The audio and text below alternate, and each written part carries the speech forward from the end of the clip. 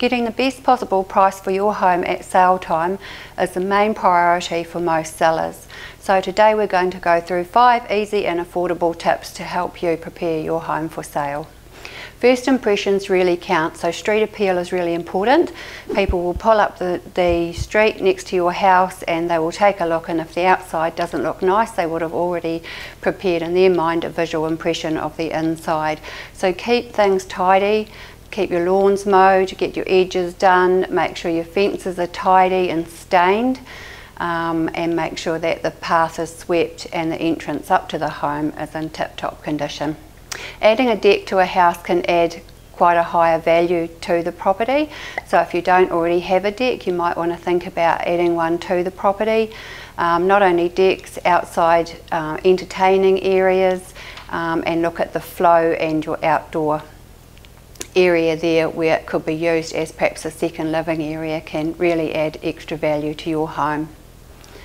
Unless you're selling a fixer-upper, it's important to have finishing touches taken care of.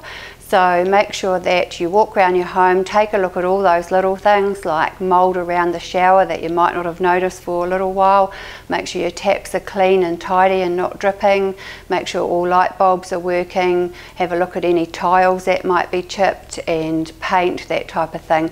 And just make sure it's in tip-top condition, because people will walk around your house and try and make a mental note of all the money that they're going to be spending to fix all those little things up. Tidy and well staged is one of the easiest and cheapest ways to increase value to your home. So try and depersonalise, maybe remove some photos, remove the clutter, have good storage, put things away in cupboards.